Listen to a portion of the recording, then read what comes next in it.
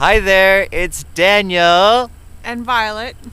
And we're here in Manitoulin on the first part of the second leg of the imagineNATIVE tour. Oh, there goes a car.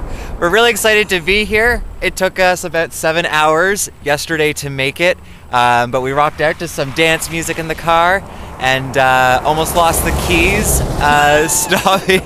stopping for food in Espanola, and then took a very dark ride. Kind of felt like we were going to Batman's lair through dark hills and rolling roads to get here. But it's a nice sunny day here in Manitoulin, and we're excited to meet some people before our screening tonight at 7 p.m. See you soon.